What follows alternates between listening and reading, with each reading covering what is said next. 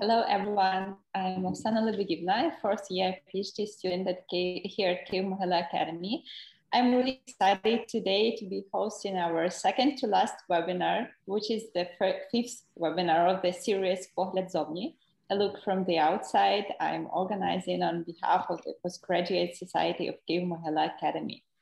The series is devoted to the Ukrainian topics in linguistics, geography, history, and political science, reflected in publications of prominent researchers who work in the US and UK academic environments. Our goal is to look at Ukrainian issues from the outside to enrich one's perspective with new approaches, methods, and perhaps a way of thinking. And I'm really thrilled to have a wonderful speaker, Professor Raffensperger from Wittenberg University, with us today to talk on the topic revising Kyivan Rus for the 21st century. Now, the way we are going to hold the event, we are going to have an introductory word by Professor Pevny, a talk, and then I will pose questions coming from you. I would like to remind everyone that you are invited to ask questions by putting them in our chat, or you can ask them directly by raising your hand. And then now it's just my pleasure to turn the floor over to Professor Pevny from Cambridge University, UK, whose research interest lies primarily in the area of the art and culture of Kyivan Rus and Ruthenia, who is a colleague and friend.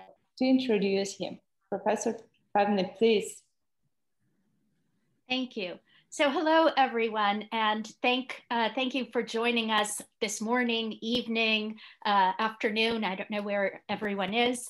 My name is Olenka Pevny, and I am Associate Professor of Medieval and Early Modern Slavonic Studies and Director of the Ukrainian Cambridge Studies, the Ukrainian Studies Program at Cambridge, the University of Cambridge. So I am absolutely delighted to attend this seminar. And I want to congratulate Olena and Oksana on organizing this seminar and particularly today's events.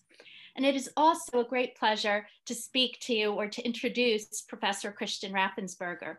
So Professor Christian Raffensperger might be a leading scholar of Rus to all of you, and he is that to me as well, but he's also a very good friend. And I think it's important to stress this because in addition to being immersed in his own research, one of the things that's special about Professor Raffensperger is that he's one of these scholars who always gives back to the field and who always has your back. So through his publications, his lecturing, and his work with students, he has done much to support others in medieval Slavic studies and has really tirelessly promoted Rus studies both in North America and in Europe. Professor Raffensperger's publications are significant and timely in both their focus and breadth. He analyzes written and material medieval sources in the context of cultural and political networks of exchange that link nodes of cultural production in Europe. His detailed empirical work brings to light new evidence regarding medieval court culture and emphasizes the fluid cultural discourses among various geographical localities in Europe. So, but most significantly, I think, is that his work really challenges long-standing dichotomies, such as the division of medieval Europe into Western and Eastern, or Catholic and Orthodox. So his fresh perspective on marriage alliances within an extended European framework challenges the peripheral positioning of places such as Ireland, the Scandinavian and Slavonic worlds in the field of medieval European studies. In his book, Reimagining Europe, Kyivan Rus in the Medieval World, that came out in 2012, in Ties of Kinship, Genealogy, Dynastic Marriage in Kyivan Rus, came out in 2016, and in The Kingdom of Rus, 2017, Professor Raffensperger debunks the notion of an Eastern other and paints a picture of Rus lands as dynamically embroiled in discursive political, economic, religious, and dynastic European realities. His publications have discredited the ensconced image of Rus as an Orthodox entity isolated from the rest of Europe, a Cold War vision of Europe projected onto the Middle Ages. Thus, while his publications rest on laborious probing of Rus chronicles and numerous other medieval written and material sources, they also expose biases embedded in quote unquote Western publications covering Rus history and in the terminology employed in these texts.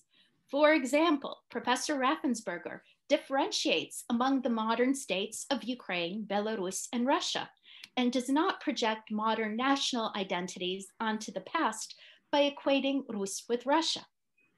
It is my understanding that Dr. Raffensperger currently is working on another book project that aims to geographically reorient the study of the political culture of medieval Europe.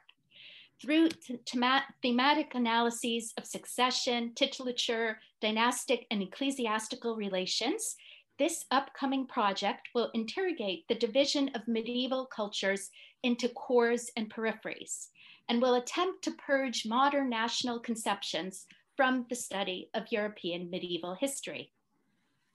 Today, Professor Raffensperger will deliver a talk entitled Revising Kyivan Rus for the 21st Century. This talk, I assume from the abstract, is going to challenge two assumptions about medieval Eastern Europe. One, that Rus polities were isolated from the rest of Europe, and two, that Rus polities were subject to constant and destructive infighting. So it is indeed my great pleasure to introduce Professor Raffensperger to you and to give him the floor for his lecture. Thank you very much. And I want to thank everybody involved in this, who all are named Olenka, Oksana. Thank you all for setting this up, for making this possible. Olenka, thank you so much for such a wonderful introduction. And it sets up the talk very nicely as well, I believe, too, because as you know, I'm going to try and challenge two traditional assumptions about medieval Eastern Europe. I'm being very self-promoting here in my first slide. Hopefully you can all see the PowerPoint presentation. Because the two assumptions that I'm challenging, I've challenged a little bit in these books, and so I'm going to draw from that material for the talk today. The first, as Olenka noted, is that Rus was not a disconnected group of polities, but instead was one kingdom, akin to what we see elsewhere in Europe. And the second is that Rus and Eastern Europe more broadly was not riven by internecine conflict. And I'll talk more about that when we get there. But certainly if you look up almost any Anglo-American textbook, that's what you'll see, is this idea of internecine conflict. Instead, I'm going to suggest that individuals across polity boundaries utilize their kinship relationships to engage in conflict with one another, and that those conflicts rarely included royal deaths. So to begin, I want to talk about this idea of a kingdom of Rus. And in Anglo-American historiography, medieval European studies has been constructed in a particular way, and it's been constructed largely in a line of what used to be quite common in university education of Western civilization. So once upon a time, there was Greece and the invention of democracy, and then there was Rome and the advent of empire. And then, something else happened, we don't know, the Dark Ages, but eventually England, right? And there was Magna Carta in 1215 that created the rule of law. And then England spawned, of course, the culmination of all of these things, the city on a hill that is the United States of America. Usually there's a sound effect that goes along with this, like, ah, there's a auditory halo. So Anglo-American studies has positioned medieval Europe on this road between Rome and England, so that England is largely the normative example given for medieval Europe. And certainly if you look historically at medieval European studies, that's what you see, is you see England and to a lesser extent France, and of course connections with the papacy. coming out of that, and I've actually written a lot of historiography lately for various articles and purposes, you'll see a rebuttal to that. Not changing it though, but creating their own world. And so the Slavic studies organizations in the Anglophone world were created as a let's also have a focus here. Byzantine studies was created as an organization, let's have a focus here. And what ended up happening is silos. So there's a silo of medieval European history, a silo of Slavic studies, and a silo of Byzantine studies. And as you all know who are here, right, actually in the medieval world, there was intercourse between all of those groups. But because of the way historiography was constructed and academia has been constructed, those are three separate fields. And I mean, you can see this in everything from the way textbooks are written and sold, jobs are advertised, even monographs are published. You know, if I want to get a book published, I can't go to the medieval studies editor typically. They'll send me to the Slavic studies editor or the Byzantine studies editor. You know, I have stories of all kinds from colleagues of trying to get medieval studies books published, and it doesn't particularly work that well. So what I would like to do is I would like to take Rus out of that Slavic studies world and put it into a medieval studies world. And that's going to give us a different set of priorities and challenges. And to kind of ground that a little bit in the discussion a little bit, I want to show you a series of maps about medieval Europe. So this is my first, oh, if I can make this work. Okay, there it is, there, okay. My first map. These next two maps, this one and the following, are from a very popular medieval Europe textbook that is in its, I think, 4th edition now. You can see this is the early Middle Ages. We've got some cities in England, the Anglo-Saxons. We've got a lot of cities in France, some in the Italian peninsula, some in the Saxon territory. Poland, Bohemia, Hungary each get a name, but there are no cities there. And then, of course, the place that we all are most concerned with is hidden by the legend. So Elena, I'm sorry, but you're hidden by the legend. So this is a problem. Even Constantinople gets one dot and the rest is just the Byzantine Empire. This is a 2-page map in the book. And the right-hand page is the legend and a bunch of blank space. All of the cities are on the left-hand map. So this is the early Middle Ages. If we want to progress and say, okay, things are going to get better in the high Middle Ages, they don't. They get worse. We have a lot of cities in France. The Holy Roman Empire is now just one line. There's a lot of cities in Italy. Prague, right? All of a sudden, Prague, we get a city there. But Bohemia, Hungary, and Poland have disappeared. The Byzantine Empire has disappeared. And of course, there's still nothing in Eastern Europe. Now, this textbook is a problem, but it is also incredibly representative. Its contents, the contents of the textbook mirror these maps, as you might imagine. And imagine if you are an 18 to 21-year-old student reading this textbook in your medieval Europe class. What is medieval Europe? It's just France and England. Oh, and the Italian peninsula, right? There's nothing in the eastern half. And the publisher went to all the trouble to publish a 2-page map with nothing on the right-hand page. So this is a problematic view of the world. However, there are other maps, but they have problems too. And so one of the maps that has at least some Eastern Europe also has different problems. So this is a map in an atlas that is widely used for medieval studies. And you can see if we proceed from west to east, once again, England has a lot of cities. France not only has cities, but it has all kinds of interior territories. We've got the Duchy of Aquitaine, we've got the County of Brittany, the County of Toulouse. Burgundy is a separate kingdom, the Kingdom of Italy, the Kingdom of Germany, right, as part of the empire. We have multiple internal territories there. And as we move farther to the east, Now we just have the Duchy of Poland, no internal divisions, a couple cities, the Kingdom of Hungary, one internal division and only a couple of cities. And then we get to this amorphous mass that is this mustard yellow of Russia. Problematic, obviously. Again, no internal divisions, a few cities, no kingdom, duchy, county, anything like that, trying to delineate what this territory is, and much less detailed than any of the other places. So it is an advantage over the other maps that I was showing you in that there is at least something on the eastern half of the map, but it is still not a particularly good map to try and represent what's going on in medieval Europe. And one of the big reasons that we have this is because of that trajectory I was talking about before. There is so much focus on England and France in medieval European studies, and England in particular in the Anglophone scholarship gets the lion's share of attention.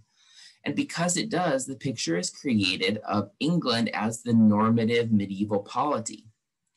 England, largely from the time of Alfred the Great's children, so early 10th century, has coinage that is minted from both the central mint as well as regional mints. They have tax collection in a broad area originally intended to pay tribute to the Danes in the Danelaw. They had a territorial breakdown into organized segments, the shires and the hundreds. They had a representative from the king who is in each shire, so the shire reeve, which is where we get this word sheriff. They had a system of vernacular writing and record keeping. The picture then of England that you'll see in a lot of literature is what makes a medieval state, right? And the things that I've given you all sound like things that a state should do. They fit the definitions that you see in texts, including, of course, Weber, right? However, England is not the only polity in medieval Europe. So let's take a look at a second polity, right? In this one, there's a king, someone with the title Rex, and we'll talk more about titles in a minute, who claims authority over a broad territory, even though in keeping with medieval tradition, the title is king of a people, not king of a land. There is no broader system of taxation. There is no system of coinage. There is no unified law code. The subordinate rulers are not actually very subordinate and do what they want most of the time. One of the few times they come together is when there's an invasion and the king is able to mobilize the forces to fight together. More often, they're engaged in war, or rather conflict with one another. In fact, this is so pervasive that in one example, the king has to ask one of his subordinates to have a peace conference at which multiple persons attend, and the first subordinate is the mediator, not the king, who is just on the sidelines. So what is this second polity? Rus, perhaps? No, it's actually France, right? France in the 11th century.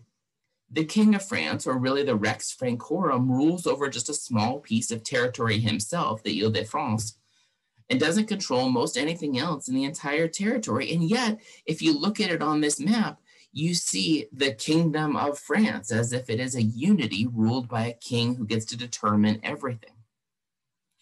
This then is the reality of medieval Europe. England is not normal. Instead, it's highly abnormal. And yet it has been taken as the norm that all other medieval polities aspire to. And France actually has gotten swept up alongside it and been considered just like England in many ways. The reality is that the majority of Western Europe doesn't have what England has until the second half of the 12th century. France doesn't even have what Anglo-Saxon England did until the early part of the 13th century. And yet, we hold in our heads a model of medieval Europe where France and England are centralized kingdoms ruled by powerful kings who have vassals who bow down before them. France and England go to war. France and England tax. France and England represent the normative model of political development, all of which leads to the modern nation state, coincidentally called France and England. But it turns out they're not normal. England is abnormal, and it's an outlier, right? We only use it as normal because of our Anglo-American heritage. So if we take away the normativity of these models and we look again at Rus, not as a failed England or as a proto-Russia, we can adjust our picture of it and see that it fits very nicely into an 11th century medieval European world. It is not, as a recent textbook called it, quote, a mafia-like network of merchants and warlords, end quote, but a kingdom, just like others throughout Europe. So to talk about Rus, I want to talk about terminology, because terminology matters when discussing medieval as well as modern history. And there are multiple ways to discuss titulature, including the study of titles that the Rus used for themselves. So that's where we're going to start. Now, the most common of these titles is knyaz, right? A knyaz is somebody who is a ruler. This is the root definition of this word. It comes from Indo-European. It shares roots with konungur in Old Norse, kuning in Anglo-Saxon, even king in modern English, right? We also have veliki knyaz, which actually is pretty rare in the Kyivan period. Only later does it gain currency as a common title. It can be used as a descriptor for dead rulers to demonstrate their sanctity. The same is true for tsar. Tsar will pop up in the Kyivan period, also in the same way to describe a dead ruler and emphasize their sanctity. Rex appears in Latin sources as the most common descriptor of Rusian rulers. Interestingly, though, of course, even though we see this title of Rex used for Rusian rulers, it's not always translated that way as king. We'll come back to that. Of course, I mean, I could quote a dozen different examples, but my favorite, of course, is Thietmar of Merseburg, who is a contemporary of Volodymyr Sviatoslavich. And he calls Volodymyr Rex, even though he doesn't like him, because he also calls him fornicator immensus, right? And so you don't need a whole lot of Latin to follow that. But so Thietmar of Merseburg is just one of the many sources that refers to Rusian rulers as Rex or Reges. Scandinavian sources written in Old Norse refer to the Rusian rulers as konungur. And actually, almost all of the Scandinavian sources do refer to the Rusians, given the connections between the first Rusians and the Scandinavians, as well as the ongoing marital connections that we see in the 11th and 12th centuries. The Heimskringla, the Morkinskinna, the Fagerskinna all refer to the ruler of Rus as a konungur. In fact, there are some really nice passages like in Heimskringla where we see the 12th century rulers of Rus, Denmark, and Norway all referred to as konungur in one sentence, right? So they are all placed equally on the same title. So we're seeing a consistent picture is what I'm trying to get across. Now, there are multiple titles, though. So these are not the only titles that could be used in medieval Europe. And the best place to look for that is in the letters of the papacy, because the papacy writes to everybody trying to get involved in their business. And so we see here, Karl Werner has analyzed the register of Pope Gregory VII on titles. And this quote sums that up. Right? A glance at the register of Gregory VII is enough to show a true picture of 11th century conditions. There are 152 lay addressees in Gregory's register, including, besides 45 kings, 80 princes, the dukes of Poland and Bohemia, the princes of Salerno, Capua, and Benevento, Dukes Beatrix, Duke Godfrey, and the Margravess Matilda, the Doge of Venice, Duke Robert Guiscard of Apulia, Calabria, and Sicily, Margrave Azo of Este, the Dukes of Swabia, Bavaria, Carinthia, Lotharingia, and Saxony, the Margrave of the Saxon Eastmark, the Dukes of Normandy, Aquitaine, and Burgundy, the Counts of Flanders, Brittany, Blois, Champagne, Anjou, Toulouse, and Provence, to name only the most important. Okay. Gregory wrote to the Rusian rulers too, and where do they fit into this? As Rex, right? So they are kings, at least according to the Pope. And he had a whole host of titles at his disposal. One of the big problems with this for Rusian rulers in the modern imagination is that king has come to have the connotation of sole ruler. And in fact, the denotation, if you look at the Oxford English Dictionary, of monarch, right? Sole ruler, literally. But that's really not what the word means originally. It just means ruler. And we get this problem not just in Rus, but throughout medieval Europe.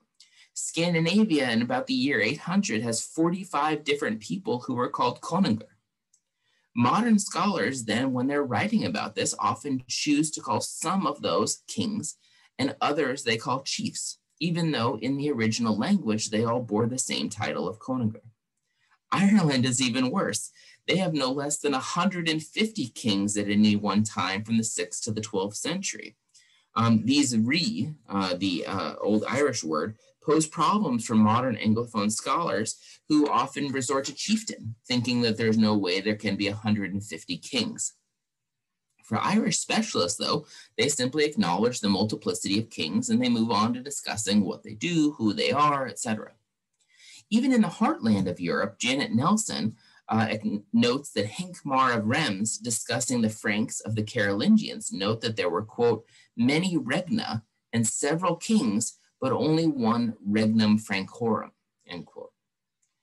Even in England, right, Alfred the Great is a rex who has reges, other kings who are subordinate to him, and there's no problem with that. So we have instances from our main sources for the 11th and 12th century Rus of Knyazya going to war against Knyazya, and that's okay. Similarly, we have Latin sources that note the situation explicitly, such as Abbot Wilhelm, writing in the 12th century, who says, quote, nam plures ibi reges sunt, for there are many kings there.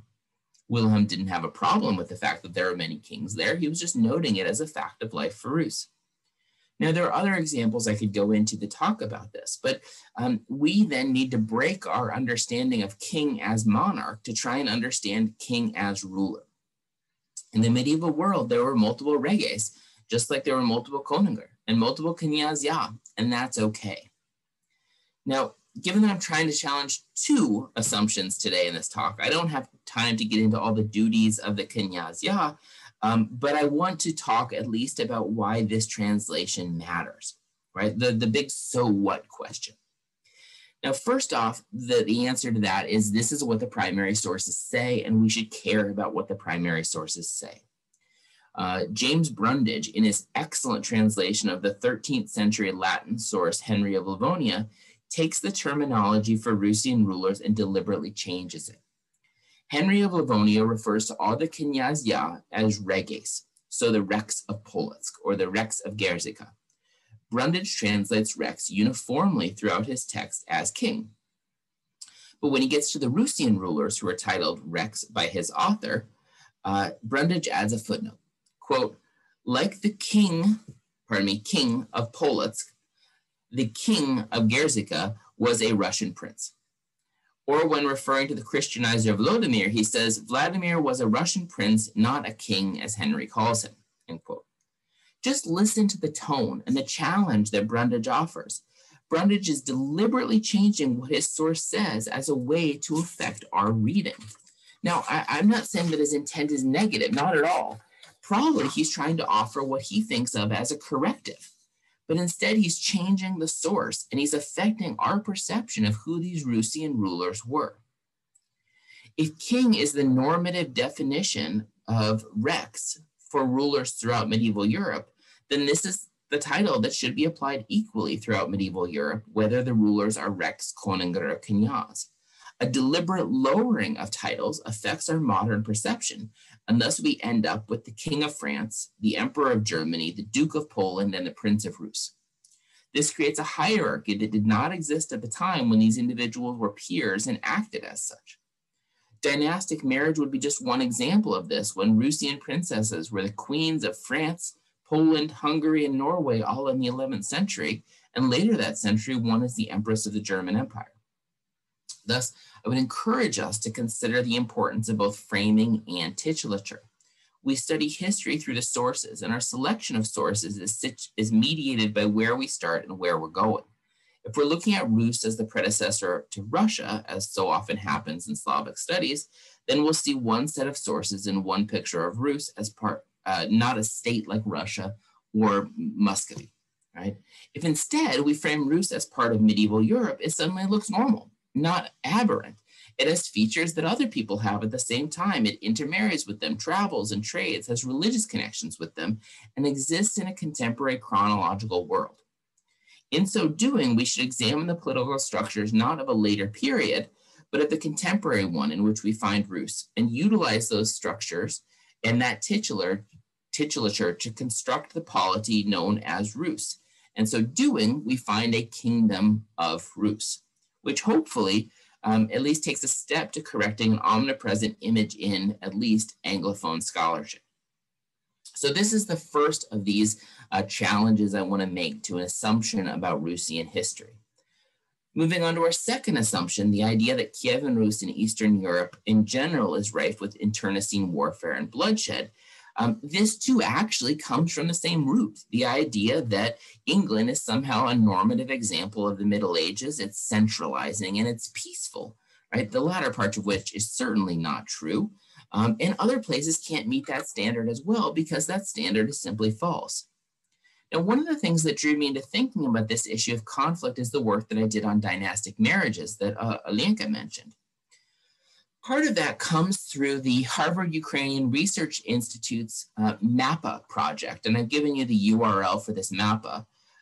This is a list of, or a visual representation of the marriages made by Rusian individuals in the 11th and 12th century. Each of these lines in the actual MAPA is clickable and will take you to links to learn more about the sources for and the information on each of those marriages. And if you're interested in Ukrainian history, which I assume you are given your presence here, you should look at the MAPA project in general if you haven't seen it. So these are all marriages between individuals. They're not about Rus, or certainly not about Russia. They're not about Poland or Germany or Hungary. They're about peoples and families. So this kind of horizontal connectivity, not the silos I was talking about earlier, is what really got me thinking about these kinds of interactions. To talk more about that, I want to introduce a couple of concepts which I hope will allow us to think a little bit differently about medieval kinship relations and maybe even medieval political relations in general. The first of these is a term that I call the kinship web. A kinship web is all of your natal and marital kin. So all the kin you are born with and the kin you gained through your marriage. And it is recognized in this period. We have this great quote from Nicetas Choniates in his history. Quote, as the Emperor Andronicus I Komnenos was growing unpopular and the Republic was speaking out against him, he convened a council of state which decreed the execution of his political enemies and their families. His own son Manuel opposed this, arguing that the decree, if literally enforced, would lead to the death of the entire Roman population, and not merely of all the Romans, but of foreigners too. Specifically, he argued that the family of one of the accused would lead from one relation to the next in an endless chain of affiliation until all Romans were killed and the number of victims would eventually be infinite. End quote. Now, Manuel was slightly exaggerating if the words are actually his, but the concept is sound. There was an immense horizontal interconnectivity throughout elite families in particular. In fact, in this example, more than some foreigners would have died, as during this period, the elite of Southeastern Europe were becoming increasingly connected to the Komneni through marriage. Largely what I've done is follow this prescription and suggest that we can connect elites in this way to provide a base web of relationships. The people in that web are your kin, right? Natal and marital. You can call on them for assistance or they can call on you for assistance. Now, this was a difficulty acknowledged in the medieval world, as John Dukas advised Nicephorus Botaniates that the benefit of marrying Maria of the Alans was that she had no bothersome family connections requiring aid. The positives and negatives of the kinship web depended on many occasions merely upon whether one was asking or being asked for assistance. Those people in your web are also people with whom you can fight or who may fight you. But we'll leave that to our situational kinship networks in a moment. I believe that this idea, kinship webs, should be pretty non-controversial. There are people with whom you share a marital or a natal bond. The web might stretch from Rus to France, which met with marriages all along the way. But it does actually also point out some odd lacunae. For instance, in the 11th and 12th centuries, there are very few marriages between South Slavic rulers and East Slavic rulers. We can connect them through multiple marriages, but there's nothing direct, which itself is something interesting and worthy of study. Where we end up with then is a base set of kinship relationships, not delineated or defined by national, ethnic, or state identity. And this shift in thinking can be seen if we look at just a few different representations of family. The traditional representation might have a rurikid. I actually use Volodymyrovichi. Rurikid is a 15th and 16th century construct, so I use Volodymyrovichi, the family of Volodymyr, that only includes people from that family. So if you look here, this is Mstislav Harold Volodymyrich, Kristin Inga's daughter, right, and some of their children and their marriages. Other people can marry in, but their connections to their original family are lost. Okay. Can you see my cursor? Oksana, can you see the cursor? Yeah, okay. Right, so Boleslav IV here marries in to Verkhoslava. Boleslav IV appears from nowhere on this chart. He has no familial connections because the familial connections of this chart are all based around the Volodymyrovichi. But if we look at the Polish side, here we have a Polish family tree. And Boleslav IV, once again, is here, and he's connected into a family, but Verkhoslava now is not connected into any family. She appears from nowhere and is now a member of this Polish Mieszkowici line. Right? We could do the same with the Arpads.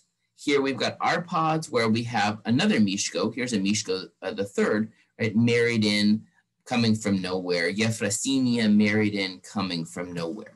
In each of these instances, we've privileged one linear connection. Volodymyrovichi, Mieszkowici, Arpad, and their people marry in and they lose that connection to somewhere else. That's not the way it was. This is the way it was. These are all three of those same charts, Volodymyrovichi, Mieszkowici, Arpad, all melded into one. So we can see that Boleslav IV here is connected into a Polish family. Verkhoslava is connected into a Rusian family. And so all of these are now melded into one particular chart, a horizontal network of familial connections, a kinship web, counting for both natal and marital connections. Now, this isn't just a graphically interesting way to examine this material. I actually think this is the way they thought about it. And we have admittedly, we have no first-person accounts from the 11th and 12th century that say this, but we can examine the way they acted and even some of the language that they used to show that this is the case. Now, with this kinship web as our backdrop, we can talk about practical interactions and conflict. And conflict is important to emphasize here because I like this term better than war. The connotations of war are simply too big for the medieval conflicts that I'll be discussing. Instead of massed battles of thousands of men, we're typically talking just about a few hundred at a time. This is true in the PBL for 11th century Rus. It's true in Thietmar of Meersburg. It's true in the all kinds of sources, right? And this is a big difference than what we think about when we hear the word war. Conflict is also important as a term because the outright goal is not always to kill your antagonist. And this may seem difficult to believe given what we know or think we know about the past. However, these conflicts were a way to achieve victory. Victory was achieving your result. This could be the death of your foe. More likely, it was something more economical, acquisition of a town, acquisition of a trade route, something similar. These goals do not require the death of your antagonist. Adding in the idea that that antagonist was also probably your kin, right, makes sense that you might not want to kill that person. So we've got a kinship web defined as a term and an idea. We've got conflict rather than war. So we're going to turn to another concept, which is the situational kinship network.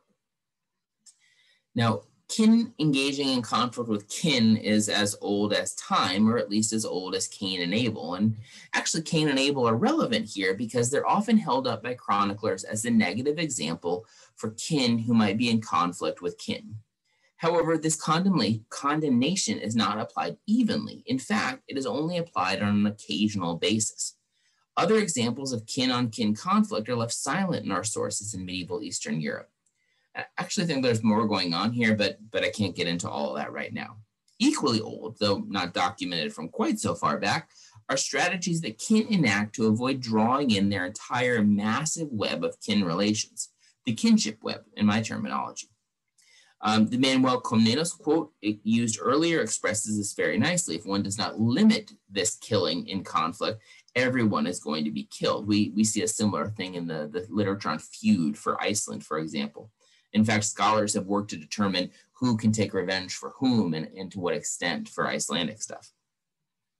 A situational kinship network is an attempt made by individuals who are part of a shared kinship web to create a series of alliances to make war upon one another. So we're going to talk through an example of this in a generic format.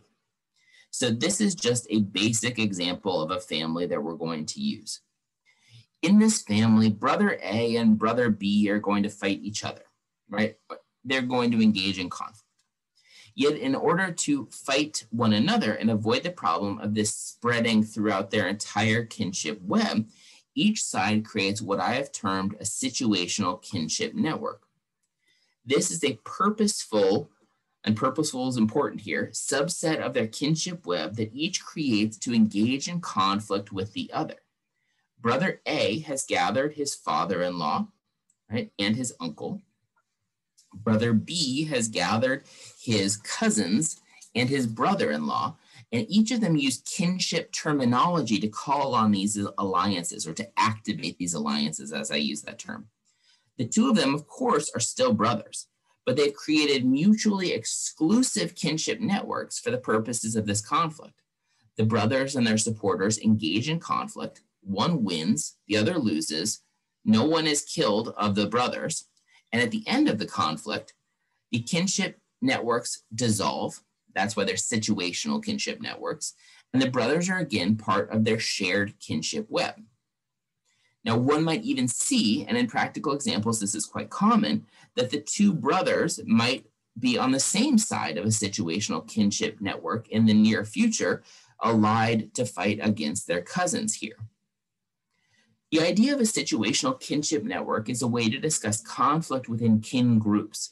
When we have expanded kin groups to include all horizontal as well as vertical natal and marital relations. And with these two concepts, the kinship web and the situational kinship network laid out, we can talk about some practical examples of these and see them in action. This is the base kinship web that we'll use for these examples. And I'm going to talk about a couple of examples from the 1140s.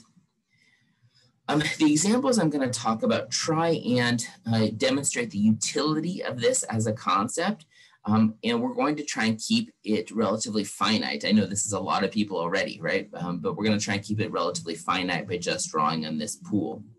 We can see repetitions, people joining the same situational kinship networks over and over again.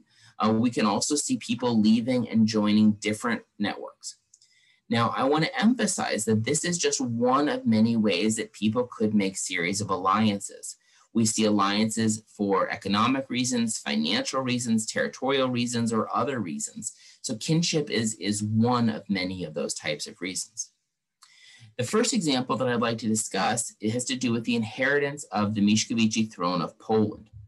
In 1138, Boleslav III dies, and Vladislav II takes over as the head of the family. Actually, according to Boleslav III's will, the land was divided amongst his sons who were of age, but Vladislav II is the primus inter pares. The two main contenders are Vladislav II and Boleslav IV. So here we have Vladislav II, who is the eldest, actually the eldest by a lot, and then we have Boleslav IV. They're going to be the two main contenders that we're going to talk about. They're both sons of Boleslav III, though by different mothers. And as you can imagine, given what I've talked about already and your own knowledge of medieval history, you can see where the conflict lies. Certainly at one level, this could be seen as a conflict internal to Poland. The two are competing for the Polish throne. They're Polish rulers competing for a Polish throne. That's it. But if we look at this more broadly, they're not simply Mieszkowici, right, members of this Polish ruling family. They're connected into a much wider web of relations. Vladislav II's mother, right, is a member of a Volodymyrovici clan. Boleslav IV's mother was Salomea of Berg, which connected her and him into a German family. And if we take this further, we can see that they had their own marital connections, not just natal connections, relations which will stretch their kinship webs even further throughout Central and Eastern Europe. Vladislav II is married to Agnes of Babenberg. Right? Agnes of Babenberg is the daughter of Margrave Leopold III of Austria and Agnes. Agnes was the daughter of Henry IV, the German emperor. Agnes was not only a member of the Salian dynasty, which had ruled the German Empire for decades, but via her mother, she was connected to the new Hohenstaufen dynasty that took control of the empire under Conrad III, right? So Agnes's brother is Conrad III. Vladislav's marriage to Agnes was a big deal, right? This was an incredibly potent dynastic marriage that gave him access to some really powerful in-laws. Boleslav IV is no slouch either, right? Boleslav IV is going to get married, and Salomea is the one who is going to try and arrange those marriages. And we don't have explicit evidence of that, but we have inference of it from a variety of sources that Salomea is very active in arranging her children's marriages, as well as doing things like endowing monasteries and churches. Boleslav IV is going to get married, of course, you can see here, to Verhoslava. Verhoslava is a daughter of Vsevolod Mstislavich. The Mstislavichi are very powerful in Rus at the time, even though at this particular moment in the 1140s, they are not ruling in Kiev. The current ruler of Kiev, Vsevolod Olgovich, was married to a Mstislavichi, right, a Maria Mstislavna, demonstrating the importance of those connections. So this is a good tie for Boleslav IV to have made.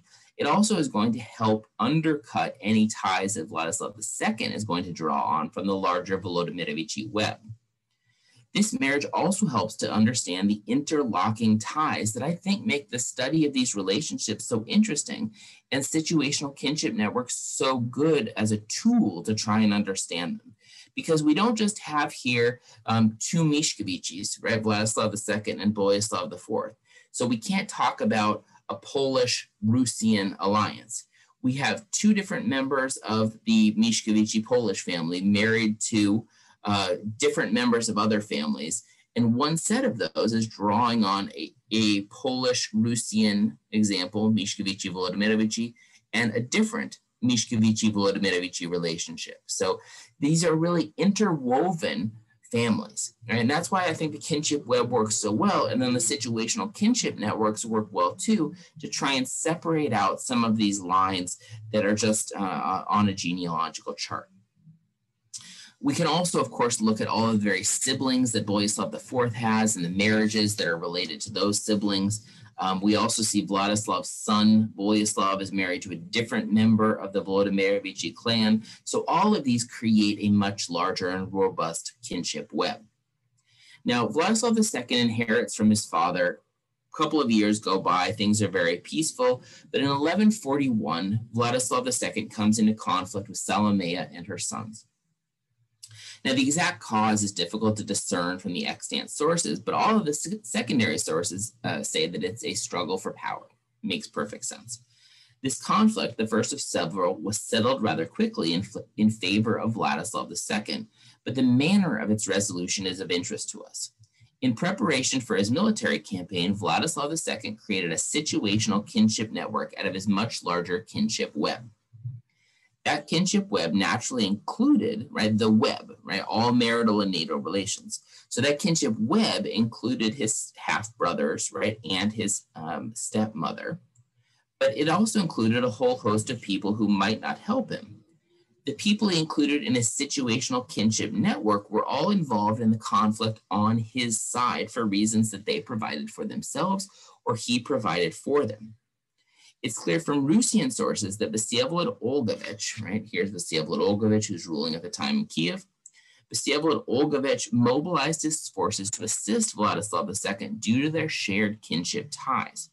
The Kyivan Chronicle specifically records that Vsevolod sent a force consisting of his own son, Sviatoslav, Iziaslav Davidich, Volodymirko of Galich, to assist his Zyat, right, generally brother-in-law, but in this case son-in-law, making clear the kinship nature of that assistance, as does the repetition of the information about the marriage of Zvenislava, here's Zvenislava, Vsevolod's daughter, and Boleslav the Tall in that same entry. It may also be conjectured that the reason Vsevolod agreed to participate in the situational kinship network was in return for Vladislav's participation in his own internal conflicts in Rus. This type of reciprocal assistance was a common way to motivate people to join situational kinship networks. On the other side of the conflict, though, Salomea failed in her attempt to create an alliance with Vsevolod Olgovich. Boleslav IV was married into the Mstislavochi branch of the Volodymyrovichi. Mishko III was married to a sister of the Arpad ruler, Geza II. But neither of these parts of their kinship web were mobilized to assist them during this conflict. The reason behind this illustrates the complex nature of situational kinship networks rather than the clearly delineated lines that I have drawn on this genealogical chart. These lines simply represent people who could be called upon to form a situational kinship network. They then have to be motivated to do that. They have to have their own reason for doing that. They have to be incentivized to do that. And in this case, nothing happens. For instance, Geza II. Geza II is technically the ruler of Hungary at this time, but he's a minor. And his uncle Belos is in fact the one who is his regent ruling Hungary at this time. And Belos is focused on his internal Serbian affairs rather than anything else. So the view we have in this conflict of 1141 is really not of rival situational kinship networks, but of a well-deployed situational kinship network versus a total lack of one. Salomea acting as mater familias, or Boleslav IV and Mishko III acting corporately as brothers, had a robust kinship web that they could have drawn upon to create a situational kinship alliance, but they did not. Kinship was the sine qua non of such alliances, at least in most instances, but it was not the only factor involved. Kin needed to be motivated to participate and to inevitably antagonize other members of their shared kinship web, and to risk life and fortune to assist you. A deployment of shared interests was key to that mobilization. It's certainly not that Boleslav IV and his family were not connected. Their kinship web was nearly as robust as Vladislav II's, but they were unable to create the proper incentives for the creation of a situational kinship network to defeat Vladislav II and his allies. Okay, the second example that I'd like to talk about comes from 1144. But before we do that, at the end of the conflict, everything resets. Our situational kinship network is over, and our base kinship web is reinstated. Now in 1144, there are multiple conflicts, both drawing on the same larger kinship web to form oppositional situational kinship networks. In Rus, we have a conflict between Vsevolod Olgovich in red and Volodymyrko Volodarovich, Vsevolod Olgovich, Volodymyrko Volodarovich in blue. They had been part of the same situational kinship network just a few years before when they helped Vladislav II, but now they are in opposition to one another, demonstrating the malleable nature of these situational kinship networks and their utility as an example. Rather than terms such as allies and enemies, which bear the connotation of being fixed, and thus changing them can be confusing or can represent the bearers as fickle, right? This is a natural process of being situational. Vsevolod Olgovich drew on a host of Volodymyrovichi allies, including his brothers Igor and Sviatoslav, Volodymyr Davidich, Vyacheslav Volodymyrich, two members of the Mstislavochi, Izislav and Rostislav, Sviatoslav Vsevolodovich, two members of the Vsevolodkovichi, Boris and Gleb, and Rostislav Glebovich. Vsevolod was also aided in this affair by Vladislav II, once again demonstrating the reciprocity inherent in the activation of situational kinship networks. And I apologize, a lot of these names I've given you just now are not on this chart. As I said, this is a kind of compact version, even though it's quite large. Right? To include everybody, it would need to be even bigger, which I think would be fun, but might be confusing. So I've compressed it a little bit. Now, Volodymyrko of Galich created an oppositional kinship network calling upon Geza II, the ruler of the Arpads, for assistance.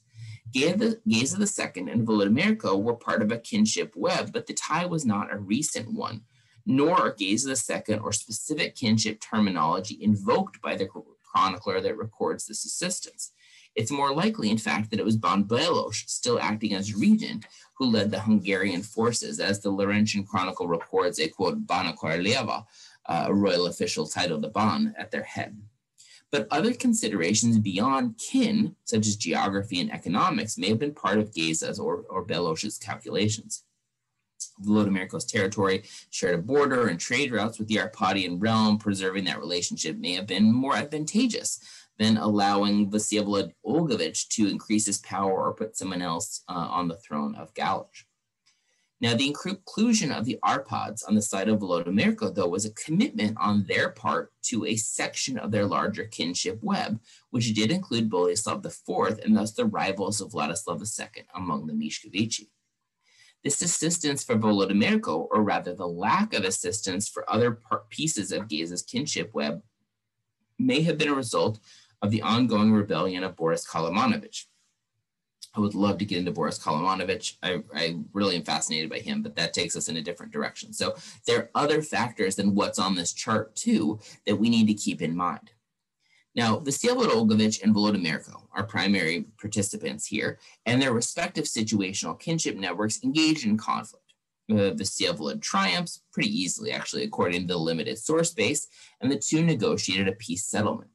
Now, the terms of the peace vary slightly between the sources, but there is an interesting acknowledgement in one of the accounts of Vsevolod's situational kinship network. In that account, Vsevolod received a tribute payment from Volodymyrko as part of the peace.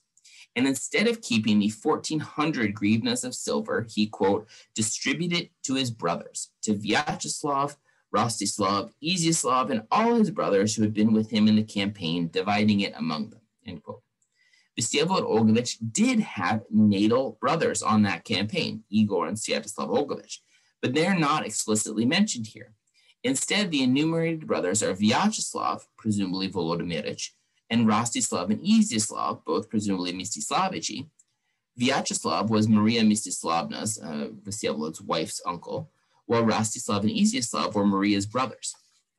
Thus they were kin, but they were marital kin. Further, the quote identifies, quote, all his brothers on that campaign, end quote, which can be interpreted to include all of the individuals named as participants.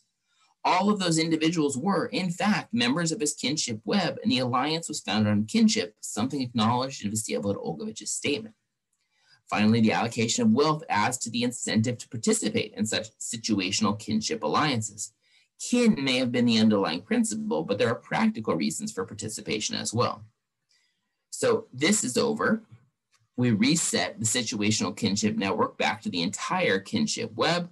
Right, there is another kinship struggle, situational kinship network created in Poland amongst the Mishkevici. Right, we have Vladislav II again calling on Vsevolod Olgovich. Boleslav IV is calling on his kinship relations, and we once again have another situational kinship network created that is going to do battle. Right, and I won't narrate the details of this one. But the point of these is that we keep seeing similar patterns emerging. There is a broader kinship web, right? Everybody is related. We create oppositional situational kinship networks out of that to do battle with one another, right? Now, the individuals in these situational kinship networks come from at least a half a dozen different clans. They represent individual families as subsets within those clans.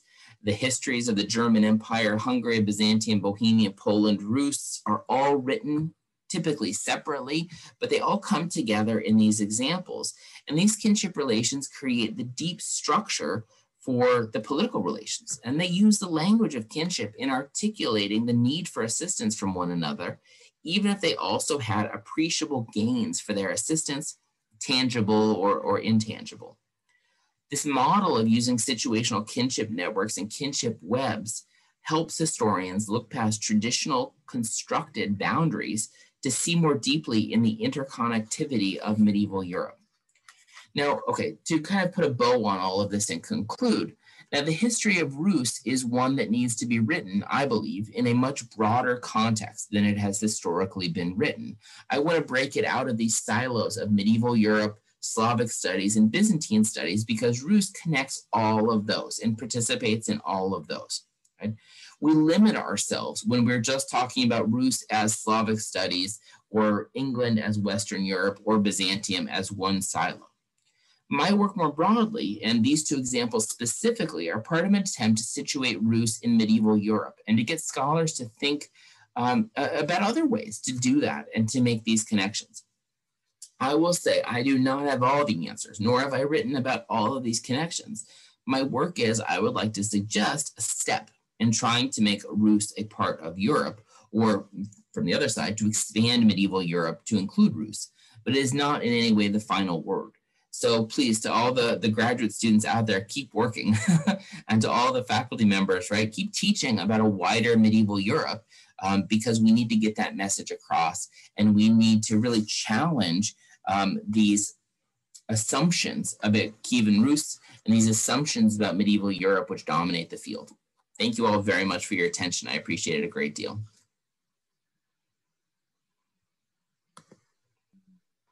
Thank you. That was really great. May I remind you, you can use our chat window if you have questions, so you can ask them directly by raising your hand. And please, Dr. Pevny. Thank you, Christian, for your presentation.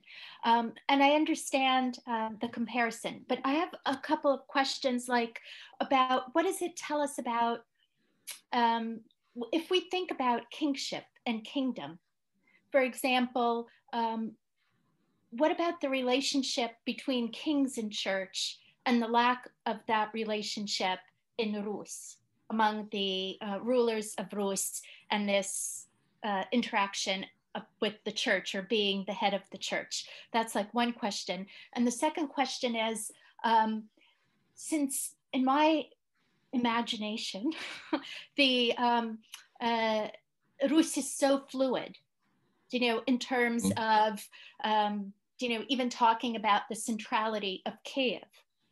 So how do we talk about this entity that you would call a kingdom? Okay, so I'll take them in order, if that's all right. So you mentioned in your introduction this new project that I'm working on, and ecclesiastical relations are a part of that, and titulature is a part of that. And one of the things that I found in digging into a lot of the literature on this and in the primary sources is that we equate kingship with ecclesiastical coronation. And so a bishop or a priest or pope puts a crown on your head. But in fact, that's actually really rare in the 11th and 12th centuries outside of, once again, England and France. Those are the areas where that happens most often. In Scandinavia, for instance, we don't have ecclesiastical coronation. The earliest is 1163. And then it kind of goes later in the other kingdoms from there. So the fact that we're really missing that in Rus, I don't think causes us a big problem. Because I think that Rus actually looks much more normative than abnormal. And England, once again, presents an abnormal picture that has become normative. We do have a lot of similar relationships, for instance, in regards to relationship with monasteries and family mausoleums and things like that. Those are really similar relationships between royalty and the church in Rus that we see in what I'm calling the arc of medieval Europe, this kind of Iberia to Ireland through Scandinavia and Eastern Europe, where we have rulers found monasteries, often with their wives, right? So there is a bilateral kindred thing there that really gets written out, and you've written about this, which has been so helpful, about trying to tie these men and women together in the foundation of these monasteries. And that's really similar. So I think there are actually more similarities than differences in those ties. And titulature is interestingly complicated in terms of what we say and what we mean. And so that's part of that. As for Rus, you're right that it can be really fluid. And then we get into this nature of what is the Rus land too. There was a recent book review of a couple of my books in Speculum by a Russian scholar who said these are not worth reading because he doesn't know that Rus is only these 3 territories and not everything. I'm like, okay, well, that's a little bit of an extreme view. But, you know, if you read a lot of the stuff about the Rus land and what is the Rus land, it does shift over time.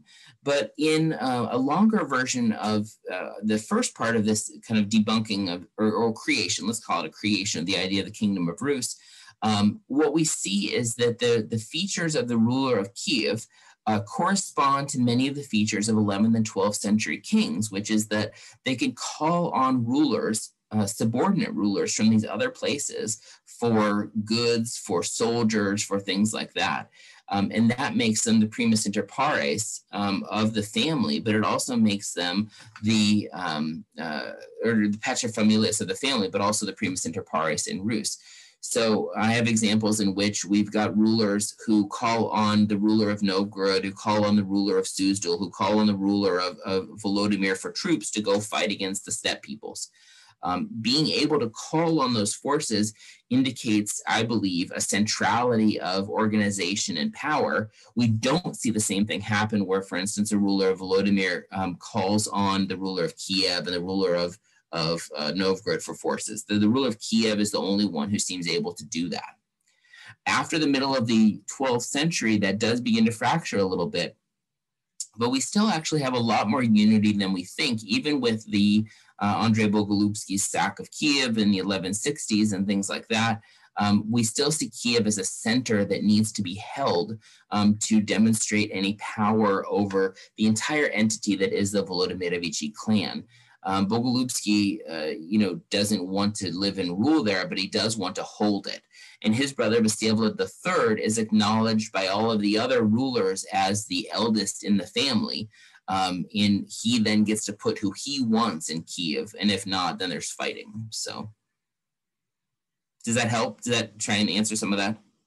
Yes, it helped, but I'm not 100% convinced. Like I still think about different sort of developing principalities as being able to call on close kin to form forces against the, let's say, Kyivan ruler with his forces. Even with like Vsevolod Oylovich, the perception of him being a ruler of Chernihiv to me, and being able to call on Chernihiv forces indicates to me that there is,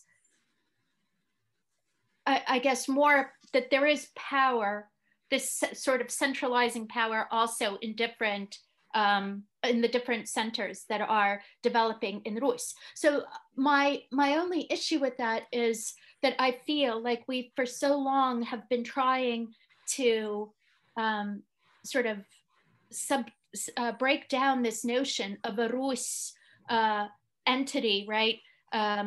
That prefigures modern entities, right? So I don't, I understand the problematics of naming the Rus rulers as princes and how it would create an equivalence with rulers in Western Europe. But I also think that your project will then be even bigger, because in a way you then have to set the norm outside. You have to redefine kingship altogether. Yes. Very much so. Absolutely, that's right. And that's the real challenge. And when I first started talking about a kingdom of Rus, which was a long time ago, that was a common critique was, well, if you're going to do this for Rus, then we need to think about all of the titulature. And I was like, okay, I can only do one thing at a time. But now I am, right? And so I've written this titulature chapter for this new book project. And it goes through what is a king, what is a queen, what is an emperor, and looks at what these things were at the time. And it talks about, and there's a co-rulership chapter, how we talk about the Byzantine emperor, but in fact, there are multiple Byzantine emperors at any one time. And in Scandinavia, we've got multiple kings at any one time. And so what are these things? You're right, all of that needs a rethinking, because when we say kingdom, we really do think of a strong king and a hierarchy. But I think it's really a soft king in almost all of medieval Europe. And that, again, this is another bad English example that we've internalized. You go tell Queen Elizabeth that. Tell Queen Elizabeth, oh, will do. Yeah, okay. I can send you the titulature chapter if you want to read it, Olenka. Okay. That would be great. I'll do it. Oh, thank you. Any other questions?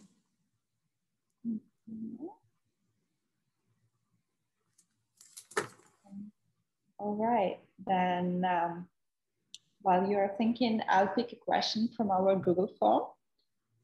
So the question is, do you think that Rus is a historical heritage of Ukraine, Russia, and Belarus? Right, so this is an interesting question, and it can be a problematic one because it tinges on a lot of national issues. Don Ostrovsky, who many of you know or know his work, and I are writing a book together that's The Ruling Families of Rus. And we are talking about roughly the 11th through the 15th century.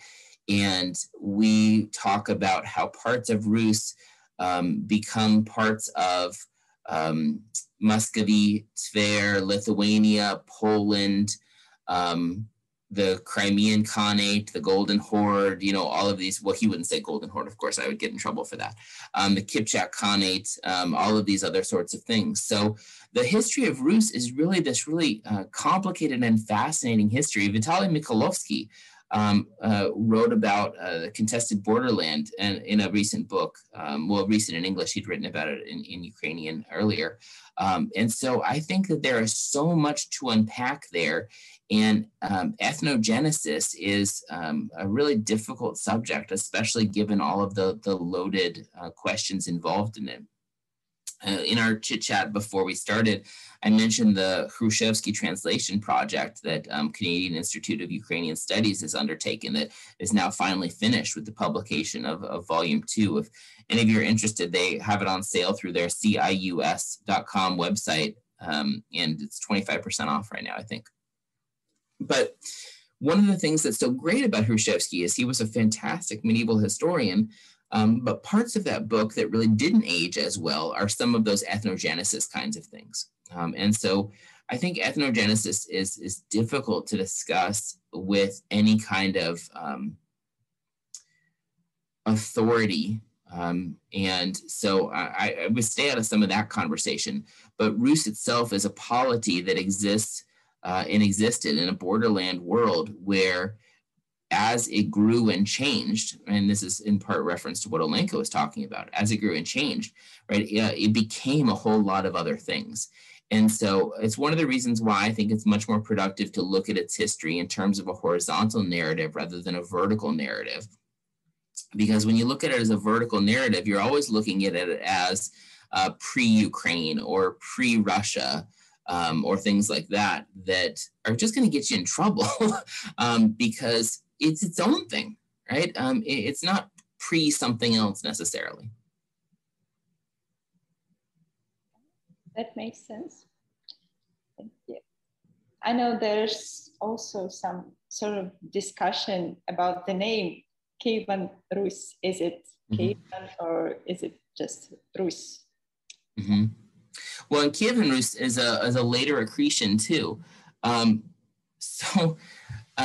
One of the interesting things about writing this book with Don Ostrovsky is that it is pushing both of us in new and interesting ways. And Don is very much a creature of the sources and what do the sources say. And I often say things that I know that are common knowledge. And he says, well, where does it say that? I'm like, all right, I don't know that answer. And so we have to go find out. And so we're learning all kinds of interesting things like Yaroslav Mudry. Mudry is apparently a 19th century nickname that didn't exist in the medieval world. And Big Nest for Vasilia III is a similar one. And so there are these things that we all know that are not necessarily historical. They are part of the nation building scheme of the 19th and early 20th centuries. Kyivan Rus is part of that. The Rurikid dynasty, and Don has written an article about that, is part of the idea of creating a Muscovite state in the 15th century. So when we look at these things through these silos, right, what we're often doing is we're replicating that 19th and 20th century idea of the nation. But hopefully we can get away from that by being medievalists, right, and looking at them in their own context.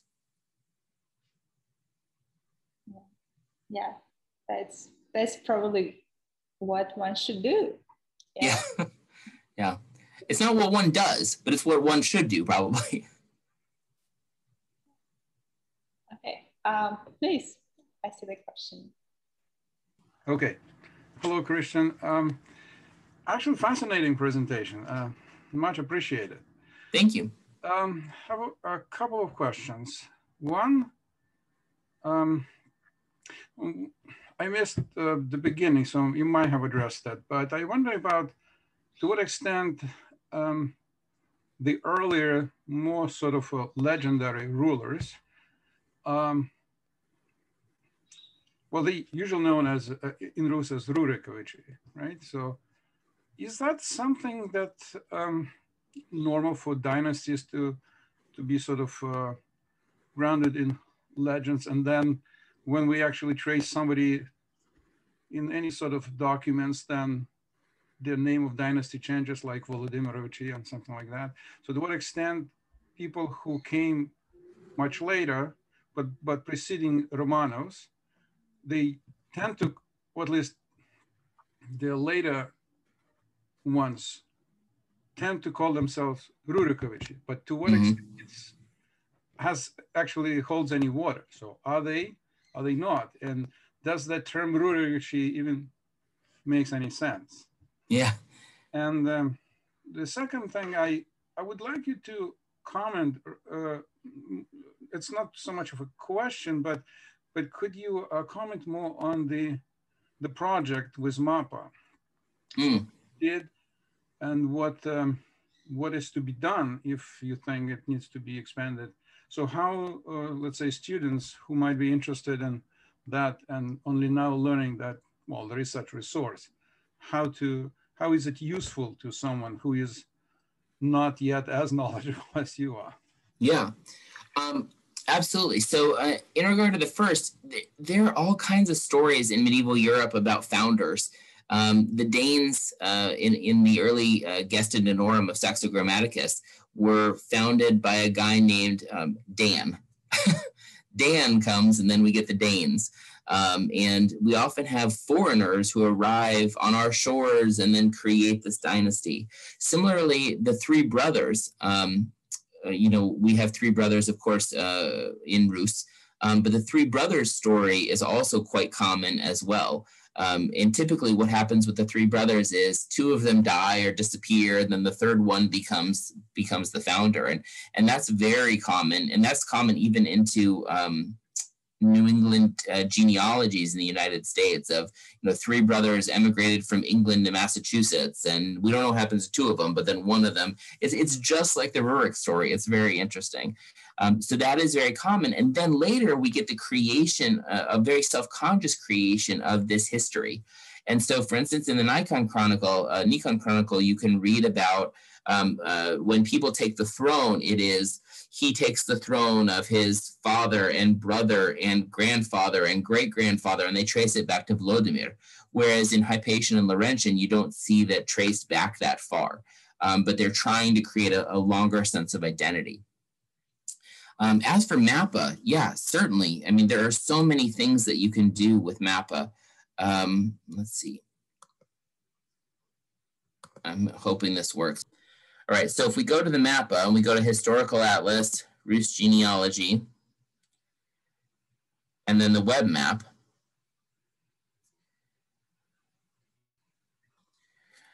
so there's a whole lot that you can do here. And so, for instance, if you want to click on this line, you can learn about this marriage that happens to be represented here, or a marriage that goes to Sweden. But one of the things that I think is especially interesting, and you can turn modern boundaries on, but I have it defaulted to off because I don't want to see those modern boundaries, is if you do something like play with this time slider. And so, for instance, if we just want to see 11th century marriages, we can just see 11th century marriages. And you can see largely they're going east and west, right? And so we can look at a particular trend of marriages that is happening at this, I zoomed in, at this time. But if we shift this and we look at 12th century marriages,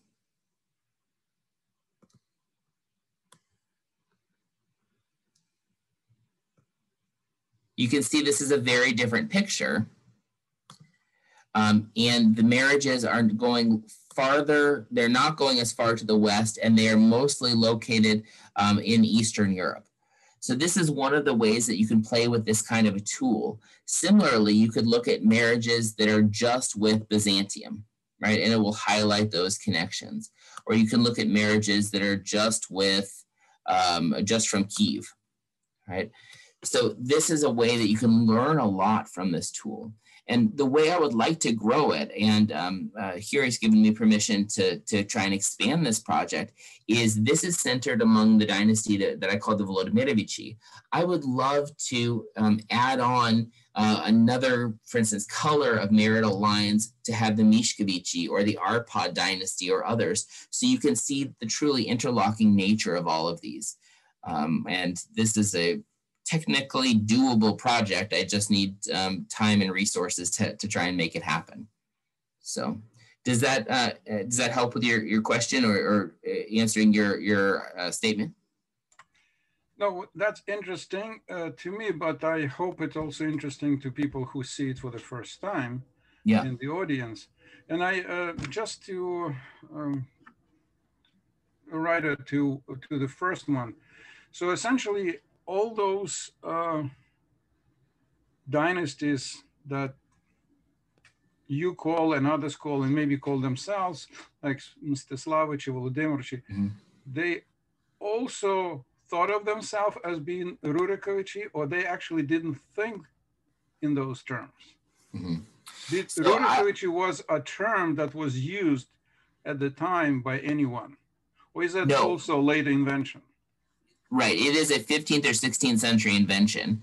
And they definitely think of themselves in my period of the 11th and 12th century as kin. They're all part of a larger clan, a clan that I term anachronistically as the Volodymyrovichi. They certainly think about that, and they talk about themselves as families within that larger clan. But no, Rurikovichi is a later invention as a term.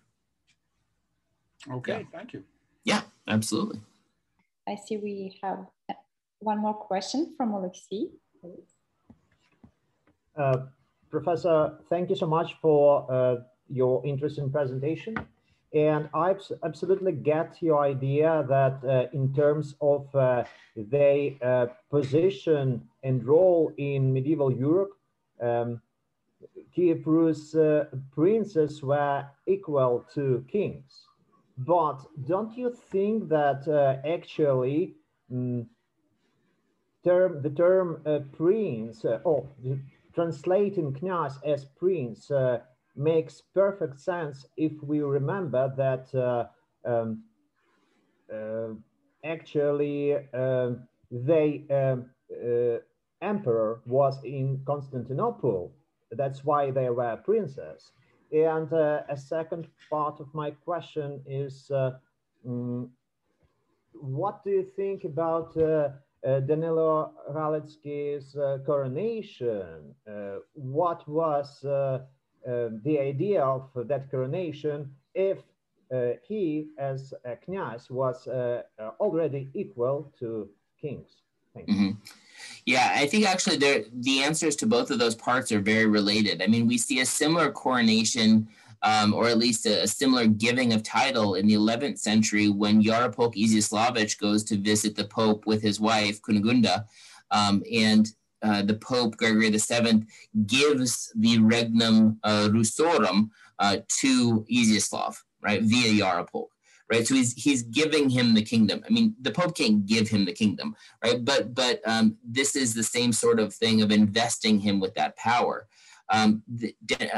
Gregory VII gave out a lot of crowns at the time in the 11th century as a way to try and bolster his power. Zvonimir of Croatia is another one. The same thing went on with Danilo. Danilo needed assistance or wanted assistance against the Mongols, and so getting authority from the papacy was an important part of that. And I don't think the crown was elevating his title. It was putting him within the aegis, the orbit of the papacy. I mean, I think that's really what that was about. And I think the Byzantine emperor is not really a Byzantine emperor in a political sort of way. He doesn't rule over Rus in any fashion. And in fact, there are recent works by Anthony Caldelas suggesting that, in fact, the Emperor Basileus is actually a better translated as king, and that this modern idea of empire and emperor is modern, and that it conforms to a political science definition of one ruler from a group ruling over other groups that didn't really exist at the time. And so he's working together a lot of various ideas to shift how we understand the medieval Roman Empire. So, I mean, I think that tries to answer both of the waves of the question you had there. Thank you. Thank you so much. Oh, there's one question in the chat. Do you mind if I try and answer that, Oksana? Oh, yeah. All right. Yes, I think, Eugene, I think that is 100% true that this has changed. And I think it's actually graduate students and young scholars who are driving that change. And I think that there are a lot of older scholars who are pretty set in the ways that they do things. And so one of the parts of Olenka's introduction that honestly flattered me the most was her statement that I try to encourage young scholars. And that's something that I really do want to do because, you know, it sounds corny, but they're the future, right? They're the ones who have the most malleable and interesting ideas, who are going to shift and change things for the future. So I think that there really are new approaches that are more inclusive nowadays. And one of the things that is so popular in Anglophone medieval studies right now is the global Middle Ages. And I get why it's popular, but one of the things that makes me crazy about it is that the global Middle Ages connects England and France to Africa and India, but still left out is Eastern Europe. It's still all of the things that we are interested in. And so I think we do still need to push that broader inclusivity, and we still need to look for the ways to make those connections happen. And yes, there is absolutely more scholarship coming out that does those things, but I think we need even more. So I recently did a bibliography of everything published in the 21st century on Rus by Anglo-American authors, and it blew me away how much stuff there was. There was so much stuff. And so that was heartening that there's a lot of work going on. So, and that'll be at russianstudies.hu that's doing that project. So they have a Muscovite bibliography up right now, but then I did a Kyivan one that'll be up sometime later. So thank you for your question. I want to thank you. Thank you all for participating in this discussion. It was very productive. Thank you so much, Christian. Thank you so much, Olenka. And I hope that this is not the end of the discussion. And now I would like to say a few words about our next following event. So we have an event coming up in our series on June 23rd. This is a talk by Dr. Krasinska, a Harvard University fellow, about roots, forms, and influence of informal civic engagement in Ukraine. We'll announce it a week before the event, and so you are more than welcome to join us. Thank you, and goodbye. Thank you all.